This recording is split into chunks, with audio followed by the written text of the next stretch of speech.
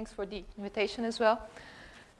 So, as Lohan said, I'm going to be talking about techniques to predict translation or machine translation quality, and also to predict errors in machine translation, which are two slightly different tasks. And I know this is a broad audience, so I thought I would start with by giving you an overview on how we do evaluation and quality prediction in the field of machine translation, covering what we mean by quality to start with, and then covering very briefly some of the standard metrics that we use, which are based on a reference translation, on a human translation, to then move on to the topic that I'm really interested in, which is prediction-based metrics, so when we don't have a reference translation available. And we'll discuss some open issues that are, I believe, very related to the topic of the workshop. Right, so the type of errors we're going to be looking at here are errors that arise from automatically translating text from one language to another. So it's not speech translation, it's text translation. You probably have heard of many or a few approaches to machine translation, from the standard linguistic approach, rules-based approach, to some corpus-based approaches, mostly statistical-based, Google Translate-like or Microsoft's Bing translation systems. They're all statistical approaches, and there's some hybrid approaches as well. So there's been a lot of research over more than 60 years now, and I think we can say, like in speech recognition, that this is a technology that is mature. There are people making money on selling either machine translation systems or translations, and yet we find very frequently errors that can be considered very grotesque. And you see some examples in a minute. So quality evaluation is core in this field, so much so that a long time ago it's been said that machine translation evaluation is better understood than machine translation itself, which I'm not quite sure I agree with. But it is true that there are hundreds of metrics there, and every year we see new metrics coming out, and there's a reason for that. And it's basically because we don't really know how to evaluate machine translation until nowadays. So why is it important? Well, as in many other applications, we want to compare systems. We want to measure progress over time. For statistical machine translation, it's particularly important because we have a step where we optimize parameters in the system, which we call a tuning of the systems, and we need a metric, an evaluation metric for that. And we can also do, of course, diagnose of empty systems to try and find out where the errors are and where the system is making mistakes. And another reason that I particularly like is to decide on fitness for purpose, on whether translation is good enough for something. And this is where the notion of quality is a lot closer to human perception of quality as opposed to just a score given by a metric. And just a little bit on terminology here. I'm talking about evaluation and errors. In machine translation, normally when we say evaluation, we refer to some aggregate score for either a sentence or a document, which could be derived from error analysis, but for us, error analysis is the fine-grained analysis that we do at either the word or phrase level. It's normally based on some linguistic input, and then so we tend to distinguish these two words, evaluation and error analysis, and this is why in the title I have quality prediction versus error prediction. And basically, the techniques that we use are not exactly the same. Right, so why is evaluation hard, particularly for machine translation? Well, different from other applications like in speech recognition, where you expect to have one possible good or correct answer, in machine translation you can have many. And I know this is true for other applications as well, but this is a good example. And the notion of quality itself, as I said, it's connected to human perception, but it's also connected to the application that you have in mind. So what do we mean by quality? Is it fluency? Can we read this text and it's grammatical and so on? Is it adequacy? So does it say the same thing as the source text? Is it something that's easy to be fixed? And post-edited here is basically fixing the translation. And who's going to use this translation and for what? Is it an end user? like a Google Translate user who's just interested in getting the gist of the text, or someone who's going to be using the translations for, say, internal communications, so gisting again, or is it for publication? So I don't want to do any post-edition. I just want to publish the text as is, the translation. So these are very different applications. Is it going to be used for MT systems development, so for tuning or diagnosis? So if it's for tuning, I need metrics that are very fast and cheap, that can be run over iterations very quickly. If it's for diagnosis, it has to be more fine-grained. Is it for a post-editor who's going to fix these translations, or for other applications such as cross-lingual information retrieval, where you probably just want to get the words right and the word order doesn't matter. So for each purpose, there is a different or a couple of different metrics and ways of evaluating translation. So just to give you an example of what I mean, so the top sentence there is a correct translation given by a human, and the lower one is an empty output, and you can see there's just one word missing. So how critical is this? It's pretty critical if, empty systems and particularly statistical systems tend to make this type of mistake. Drop words, insert words is quite common. So I would say it's critical if this is to be given to an end user who doesn't read the source text. So basically they just get the output and they don't know what the input said. But it's not critical if it's to be post-edited by a professional translator. It's very easy to spot if they look at the source text that there is a negation missing there. If you get, on the other hand, something like this, again, human translation and an MT translation. So this is sort of the opposite, right? The meaning is the same. It's not necessarily fluent, or the MT output, but it says the same thing. So it's OK for an end user. It's not OK for a post-editor, because you'd have to do a lot of reordering, especially if you want to keep the style of the source text, which is probably a lot closer to this than to this.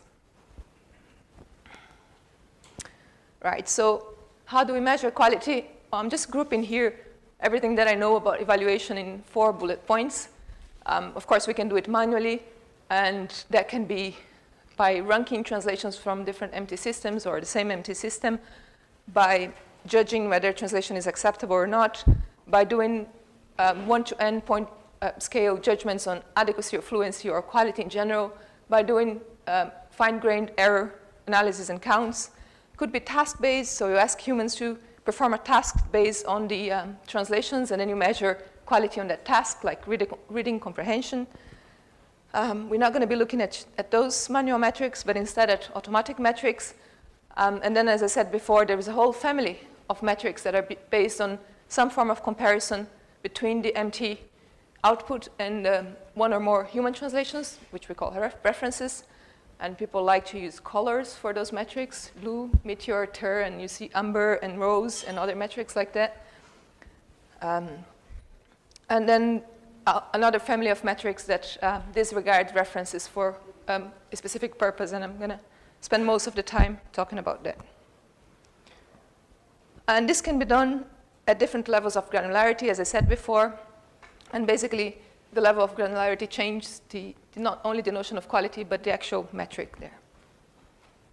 So let me just start and try to be very brief, talking about reference-based metrics. So they're basically similarity metrics, mostly string matching metrics, that compare MT output to 1 or more human translations. And the basic metric, basically, in MT, we like to inherit things from speech recognition.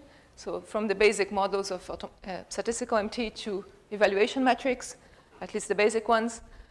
So word error rate is basically, it was used a lot in the past, not anymore in this formulation, basically because it's only looking at one possible output or human translation, and it penalizes reordering quite heavily. So if you have the right words in the incorrect or an alternative order, you get penalized by deletions and insertions. There is a variant of that which we use a lot. It's called the translation error rate, which is basically the same, but we add one operation, which is this shift operation, and which means that if we move things from one place to another, if it's a sequence of 1 or 10 words, we count it as a single operation, single edit operation. So in this example, I would have basically this is the empty. So I have this week, which is not here in the reference, but somewhere else. So it's 1 shift. And then I have 2 replacements and 1 insertion here. So I end up with 4 edits instead of 7, as if you would count this as 2 deletions and 2 insertions. So this is a quite widely used metric nowadays, especially a version of it that's called the HTR, or Human Targeted TR, where you do this comparison not with a previously created MT output or reference, sorry, but a post-edited version of the MT. So you get the output of the MT, you give it to a human to post-edit it, and then that's your reference. So a lot of the evaluation metrics nowadays look at this post-edited version instead of previously created reference. So it's closer to the MT, basically. The last metric that I'm going to cover, just because some of the related work uses it, is this blue metric, which is basically an average, a geometric mean of n-gram precisions. So basically how many of the n-grams in the MT are found in the reference. And this is aggregated over sentences and over documents here. And there's a penalty for sentences that are much shorter than the reference, because this is a precision-based metric, basically. And in the end, what I have is just a product of this average of the precisions and this brevity penalty. So this is very simple, very cheap to calculate, very fast, and it's used basically in every single paper, MT paper that you see. There will be a score for blue there. Has lots of limitations, but people still use it. So just in general, these automatic metrics based on references, as I said, they're very fast and cheap. Once you have a test set created with a reference, you can reuse it. You can use it for system development, for tuning purposes, and so on. There are more advanced metrics than the ones I showed that, for example, would look at variable ways of saying the same thing. So instead of just doing string exact matching, they would also do matching of stems and synonyms and paraphrases, penalizing this in different ways. Also, metrics that penalize different mismatches differently. So if I miss a function word, that is less critical than missing a content word. And these metrics perform really well in evaluations, common evaluations that we've had in the past. They have a number of disadvantages of it. Obviously, the fact that they're working at either sentence or document level here, so they're very coarse. So they don't provide information on what went wrong. The fact that they use references have basically has two main problems there. One is that even if you have a couple of references or 4, if you can afford to get 4 versions of a human translation for every source sentence or text, these are still a subset of all the possible good translations that you can have. So you're still missing. If you get something different, doesn't mean it's wrong. It's just different from one of your 4 references. And most important for what I want to talk about next is the fact that you don't have reference translations in many cases. Like take Google Translate users or any online system, translation system. You have an end user looking at a translation. You obviously don't have a reference for it because it hasn't been translated previously necessarily. So how can you still inform this user on the quality of the translations? Or there are a number of other scenarios that I'm going to talk about in a minute. So this is the motivation for what I'll cover in a minute, which is this quality prediction metrics. Before we get to that, just a few words on the level of granularity of these evaluation metrics. There was a talk in the morning by Maja Popovic on doing error analysis, automatic error analysis, and there's some error categories or categorizations that people have been using for that kind of work. I just wanted to mention one, basically a new error categorization that we've been creating as part of a project called Qt Launchpad. So Quality Translation Launchpad is a support action, an European support action, and we're basically trying to systematically analyze errors that are made by MT systems and also by humans, actually, to try and move sort of the research community to look at translations that are nearly good, that are missing only a few things, or that are producing only a few mistakes, and try and make these translations perfect. So this is mostly for diagnosis. And so far, we've been doing this by manual annotation, but the idea is to move this work further to try and do this automatically as well, at least partially. I'm going to show you the one part of this error categorization. It's a multidimensional categorization. So we have what we call issue types, same as errors here. And they're basically grouped into three main categories: accuracy, fluency, and verity. And verity here basically means fitness for purpose. So if you're talking about this, I'm not sure you can read this, but for example, legal requirements. So if you're translating a text from English into French about some regulation that in France doesn't make sense, you probably have to change it. So they also to do with localization a little bit here. But the other ones are the standards. So for fluency, I would have content errors, mechanical errors, and for accuracy, I would have things like terminology, mistranslation, omission, and so on. And this is only what we call the core categories.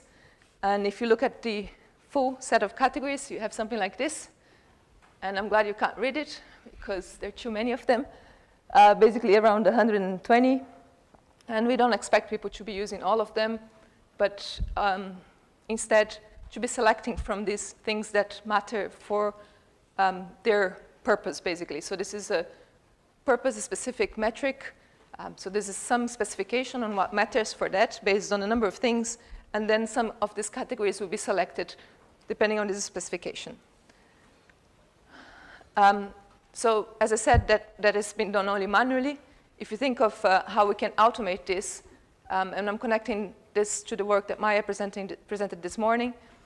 So there are metrics that can look at, again, compare the MT output to some reference, and then try and spot errors of different types. And this is basically a subset of the categories from this very large collection that I showed before, the very frequent categories, and the categories that can be detected automatically. And this is done by trying to do some form of word alignment between the MT output and this reference, and then some linguistic processing followed by classification algorithms to categorize the mismatches as one of these categories. And I'm hoping that, I'm just mentioning here one work, but this could also be done by looking at post-edited versions of the translations instead of references. So you have a closer match there. And I'm hoping that we'll see some of that later today by Catherine, maybe. I'm not sure this is actually the topic of the talk. That was my reading. All right. So what we've seen so far, reference-based metrics, including sentence or document level metrics, and this word level metrics based on word alignment. And as I said, the limitation there is the need for this. The main limitation is the need for this reference, which is not always available. So the other set of family of metrics, is what I call quality estimation. And in other fields, even in machine translation, some people also call it confidence estimation.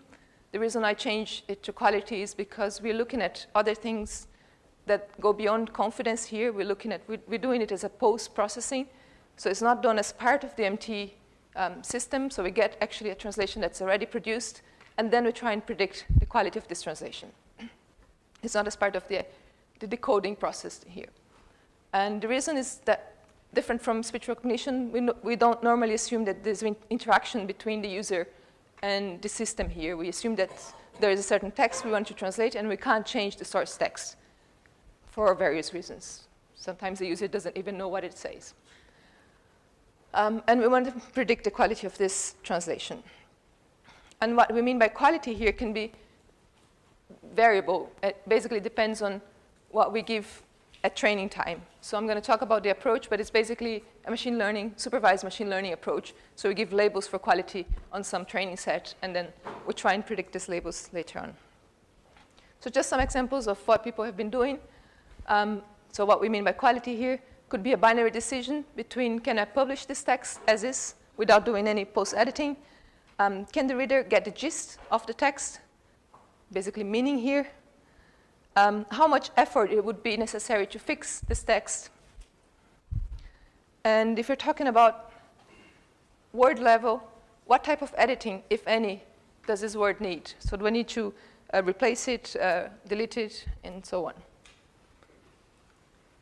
So as I said, it's a standard machine learning task. We extract features from data, and we give quality labels depending on the application here. Right. The only thing that I think matters for us here is basically, so these are the components, but basically what we want to predict, so what type of labels we're going to give, and which features we can use. In terms of machine learning, I've been using mostly standard algorithms, almost as black boxes, except for one experiment that I'm going to talk about. Right. In terms of the labels, these are things people have done already, including myself, but others. What we can predict absolute scores for fluency, adequacy. We can predict absolute scores for post-editing effort. We can try and predict post-editing time, average post-editing time for a given sentence. Rankings of sentences within a data set, ranking of alternative translations for the same source sentence, percentage of edits that will be necessary in a sentence, word level edits and their types, basically. And we could also predict some automatic metric. This is how the field started, actually, by annotating data according to some reference-based metric like BLUE, and then trying to predict this metric. It didn't work quite well for sentence level, but for document level, it's not that bad. So in terms of features, this is just some way of grouping them. There's actually hundreds of different features, but I like to treat them as groups. So they're features that look at the source text, basically trying to measure the complexity of translating the source text, things like the length of, from very, very simple things like the length of the text. And I keep saying text here. In most of the cases, sentence or document, but some of these apply to words as well. Things like matching of the words in the sentence you want to translate with the words you have in your training corpus if it's a statistical machine translation system, so words that the system knows, basically. Language model of the source is another way of doing it, and a number of others. And then you have features that only look at the translation itself, the machine translation here, which try and measure the fluency of this translation from standard things like language model and size of the translation to slightly more elaborated things that, I don't know, grammar checkers and other things like that.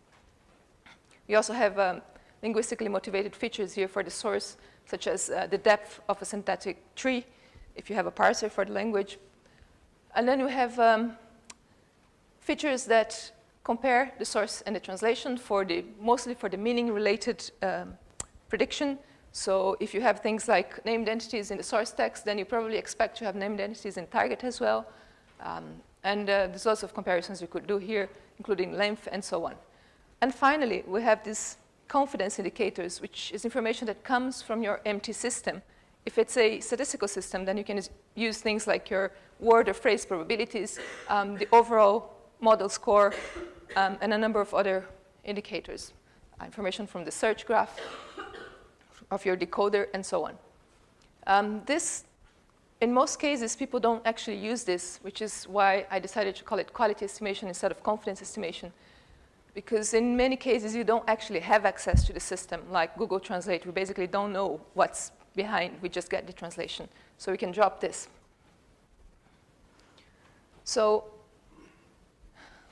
like in the first talk by Julia this morning, surprisingly, I've done a lot of feature analysis here, and surprisingly, what tends to work better are the simple features, the non-linguistically motivated features, the ones that don't depend on the system, the MT system itself. And I'll show you a list. Just a little bit of terminology. I call this black box features, the ones that when we drop this, everything else is a black box because we treat the MT system as a black box.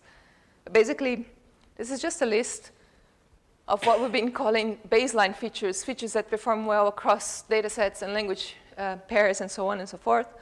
And you see they're all very simple, from number of tokens in the source and translation, so 2 features here, the ratio, average source token length, average number of occurrences of words in the target sentence, so if you basically introducing repetition there, which is normally bad, punctuation symbols, language model probabilities, And this doesn't need to come from the empty system. If you just have like a large corpus of the target language, say, you can just build a language model of that language. It doesn't matter if it's the same that was used by your empty system, and so on.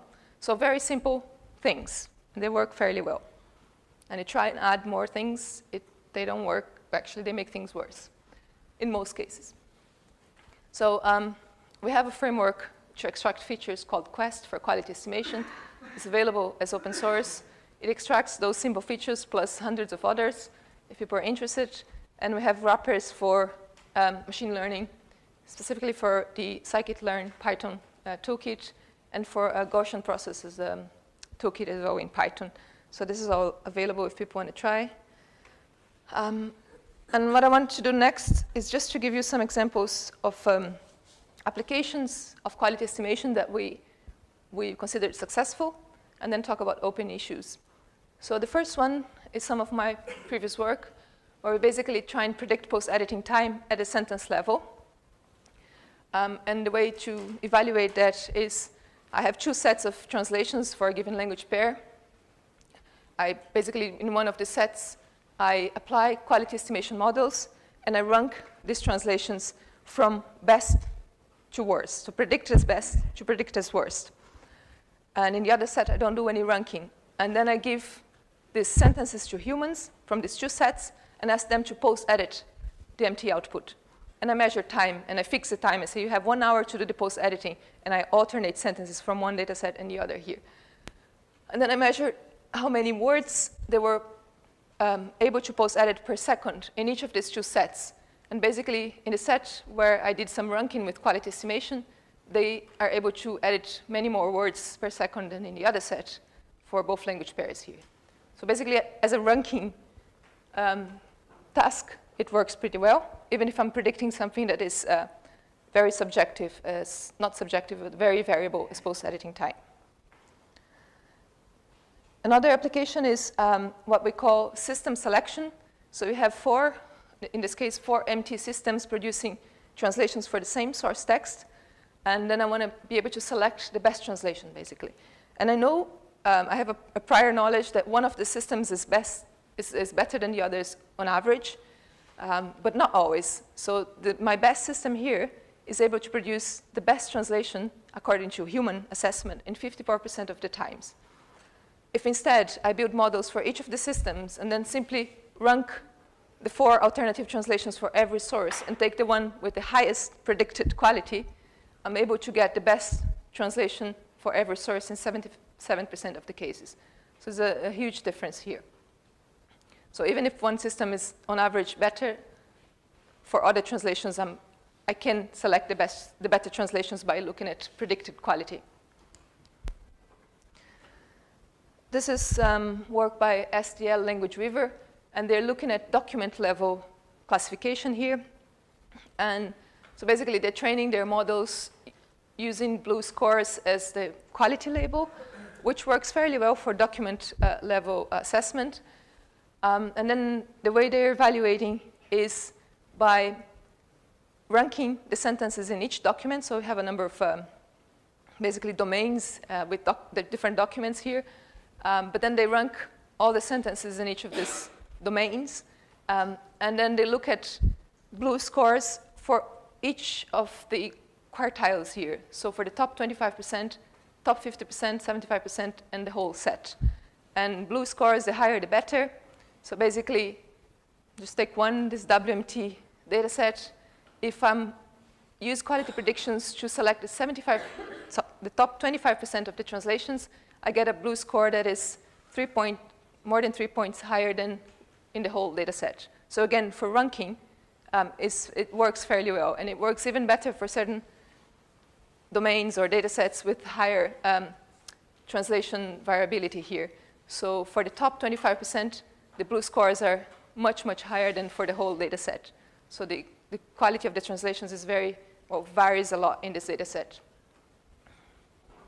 And they're using I highlighted one feature here, which is the pseudo-reference, which is basically you give your source text to another machine translation system, And then you use that as a reference. You treat it as a reference, and then you measure the similarity between this reference and the empty system you want to predict the quality for, or the translation you want to predict the quality for. So this serves as a reference if you have a very good system. In their case, I think they're using Google Translate as their pseudo-reference here. But it tends to work fairly well if you have a decent system. It's more like a measure of consensus between empty systems. This is another example which is at a very different level of granularity. So here we're looking at predicting edits for words in two types. Either I predict that a word is good or bad, or I predict that it's good or needs to be replaced, or needs to be deleted, basically this is an insertion, or shifted or moved. This was work done by IBM, and these are just different feature sets, but basically what matters is the black one, which is the most frequent class, which tends to be the good, so you don't do anything, and the last one, which is their best model. So this is about 72% F-score, macro F-score here, and this is about 66% for when you're predicting the actual types of edits, insertion, substitution, shift, or good.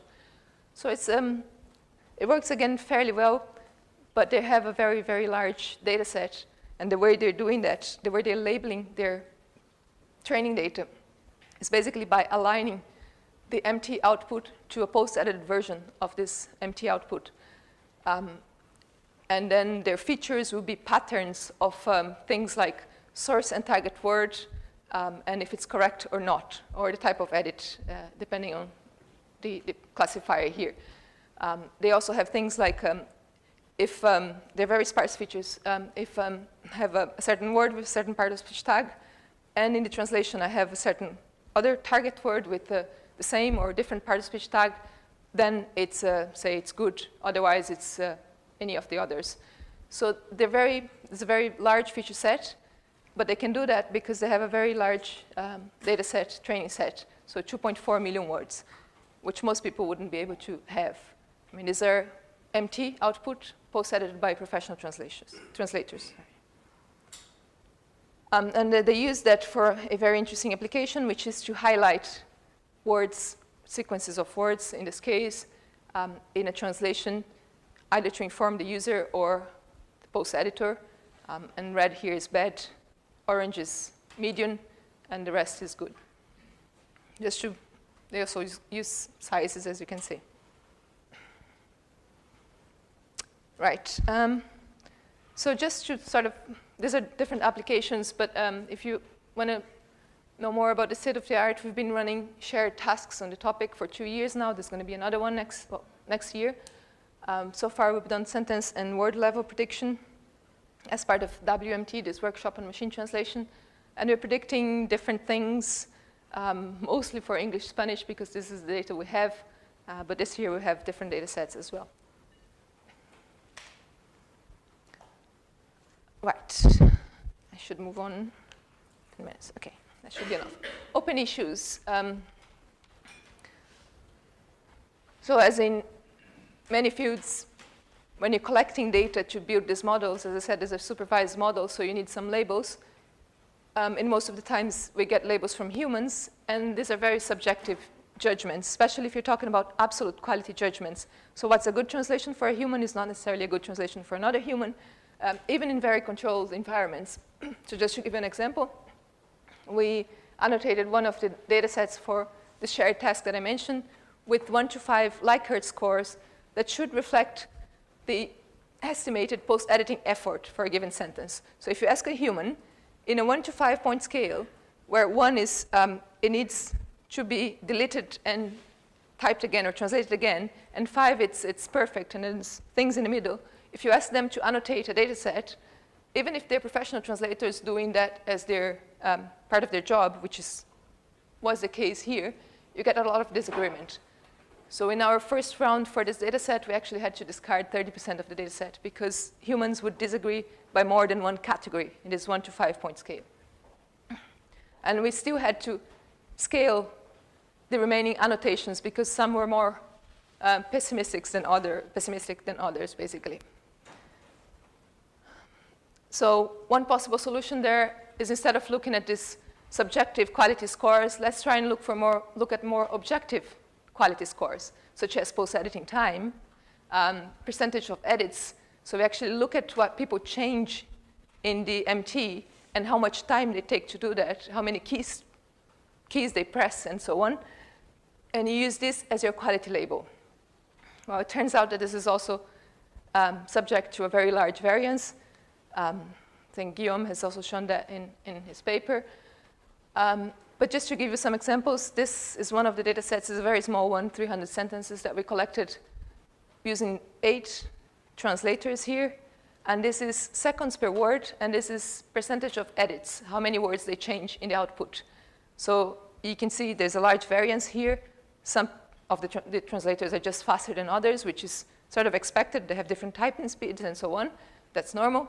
But you also see things like, if you take this A4 here, it's probably it's the slowest type or translator, but it's also the one who made the fewer edits. So it's not just that this person is slower. They use different strategies to post-edit. And this is just one example, but people have been observing that not only for post-editing, but of course for translation itself. But for post-editing, you would expect it to be a little bit more well-behaved, let's say, because people are just correcting some draft translation. So what do we do if we can't really, if we don't have, we can't deal with this variance? We basically cannot rely on multiple annotators. So one possible solution is to actually deal with this variance and use it as a, not just treat it as noise, but try and learn something from it, which is what we did recently in this paper. So we treat it as a problem of multitask learning, where we model each annotator as a task. And if you have other variants in your data set, like different language pairs, different empty systems, you can model each of these as a task as well. And you can have as many variants of tasks as you want in your problem. So we basically say that there are many possible good translations. We don't impose an agreement. We don't do any, we don't force agreement. The way we did this was by using a particular learning framework called the Gaussian processes, which is a kernelized Bayesian non-parametrical learning framework. And the way we do multitask learning here is basically by modeling this in the kernel. So instead of just measuring, or instead of looking at pairs of data points here, we're going to look at pairs of data points and tasks as well. So for as many tasks as we have. I'm not going to go into details, but I can talk more about it later if you want. These are just some results. There's lots of baselines here. They don't really matter. But this is for one of the data sets, this WMT12, where we had 3 annotators, about 2,000 sentences. And they were annotating data with 1 to 5 scores.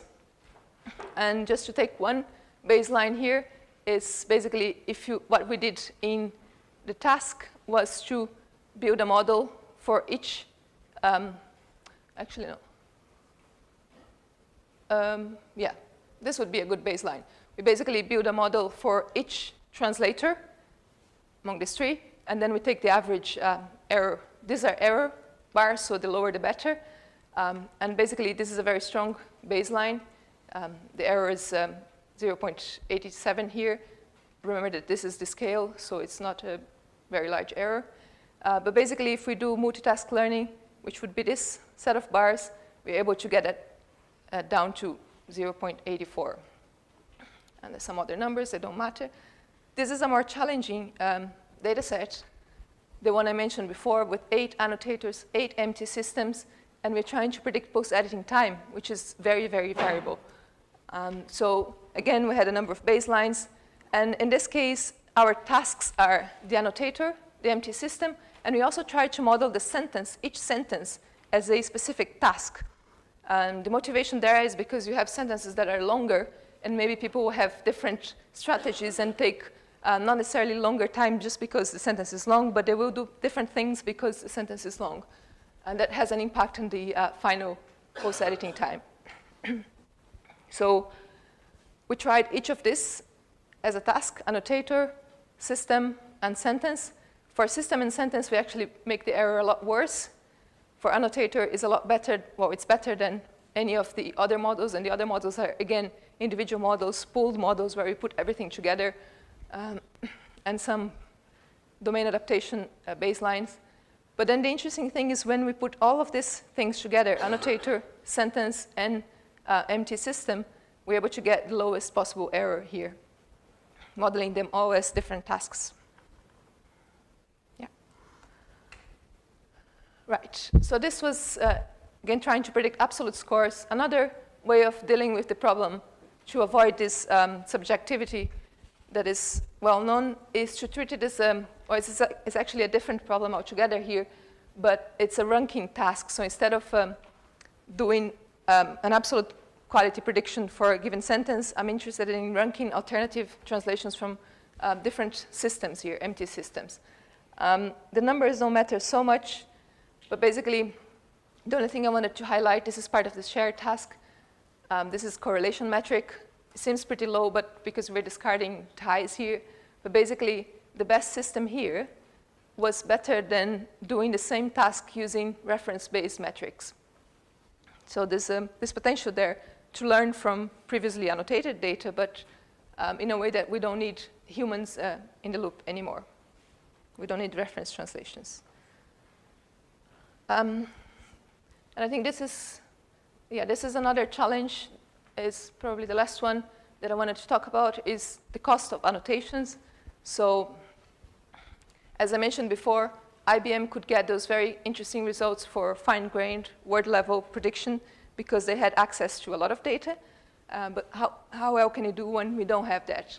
So this is one of our shared tasks this year, predict, keep, or good, substitute, or delete at the word level. And if you just look at the final column here, if you remember what we had before was 0.66. What we have here, of course, is a different data set, but it's a lot lower. And basically because we have a lot less data than they had. So the annotation cost is still an issue, especially for word level prediction. For sentence level, actually, this is some work that we've done recently, and we're quite surprised to find out that we need a lot less data than we thought. So this is basically some active learning experiments where we added instances to the training set in bins of, I don't know how many here, but in small sets, and we measured performance in the test set every time. And we're plotting here, this dark line is an oracle curve. So basically, we are adding instances by testing how well they do with improving prediction on a test set. So it's really an oracle. And we just wanted to see how well we could do or where we should stop in terms of several data sets, how much data we would need. And the interesting thing here is that, these are error curves. So at some point, for various data sets, the error starts going up. And this is 0.65, and this is 0.7. So a significant increase here, which basically means we not only need less data than we normally use, but also if you use the whole data set, we're probably going to get a lower performance, assuming that, of course, if you're able to select the right instances here. These are some active learning techniques. They all perform fairly the same, but we didn't do much work on trying to improve them. This is what I find interesting. So basically, in most cases, with 30% of the data set, we could already get the same levels of performance or even better, even with a very naive active learning technique, which just looks at the variance of the data. So we add more instances as long as they add to the variance of the data. Right. This was actually my last challenge. So we're doing all of this for machine translation quality prediction. Would we have to do something different for human translation quality prediction? And I believe there is a talk on Friday addressing that. But this is also some work that we've been doing as part of this project I mentioned before on trying to predict human translation quality. It's actually a very different problem, just from my perspective. OK, conclusions. I talked about many things. Let me just try and wrap up everything. So evaluation in machine translation and estimation is still an open problem. Different metrics for different purposes or users, different notions of quality. With this quality prediction or quality estimation, we can actually model these notions of quality better by looking at different labels of the data, which we can't with most of the reference-based metrics. We can use this in real applications, and there's actually commercial applications using that already. In terms of error prediction at the word level, so works is still, all the existing works is still predicting general edits, like the substitute or replace and so on, or keep, not the actual errors. So there's no work on trying to predict exactly what went wrong with a given word. So we could try and do that from annotations performed automatically, like the work that was presented this morning. So, something that we're doing now is to try and build a data set with systematic error annotations that we can try and learn from. Of course, this is very costly, but it's been built. And the other thing that I find interesting, but I'm not going to cover here, is the use of this either error analysis or prediction for model improvement. I'm not really sure this is what Michelle is going to be talking about, sort of. But there's some work there on trying to learn from this, from corrections made by humans, and also from predictions from quality estimation at the word level or sentence level. And I think that's all. Yeah.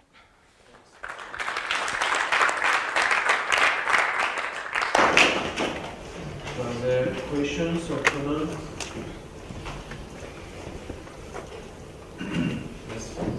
One of the earlier slides you showed a bunch of dimensions on which you were evaluating translation, translation output.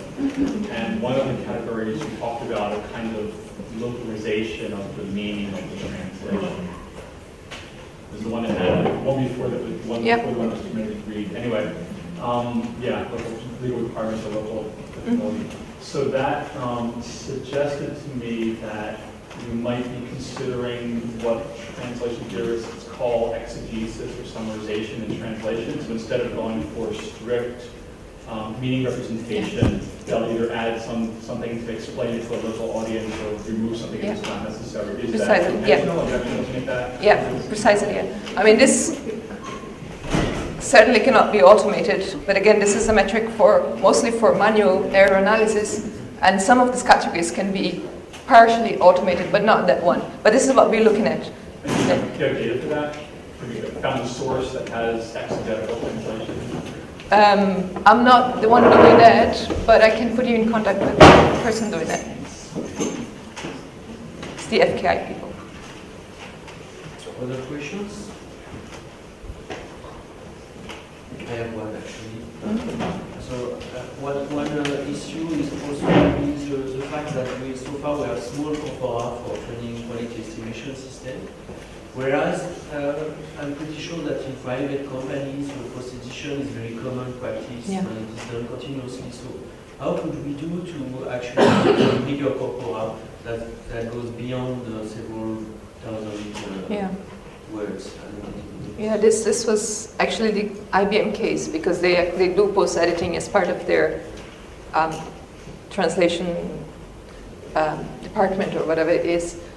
I've been trying, and as part of this project, we have some companies that are collaborating with us, and they do send us some data from time to time, but it's like, for this specific domain, I can send you 25 sentences, and then 25 from the other domain and the other company, so it's basically almost impossible. I don't know if people have different experiences, but because it's mostly confidential data, client data, and they can't make it available. I have the last questions. Another issue maybe is the fact that, so did you have the opportunity to measure the portability of the word quality estimation system when they are trained in one domain and when they are applying a different domain for the general? I haven't done that for the word level, but I've done that for the sentence level. It basically doesn't apply very well. So with this multitask learning setting that I mentioned, we've been able to model that different domains and different language pairs. And then basically you're treating it as a domain adaptation problem, but that's within your kernel function, so you don't have to have an extra step for that. Then you can sort of get almost the same results as building individual models because you also gain from what you learn about the commonalities between these two domains, because some of the things are different, but some of the feature values will be similar or correlate very well. So you learn not only from the differences, but also from what they share, basically, with this multitask learning approach. No more questions? For instance,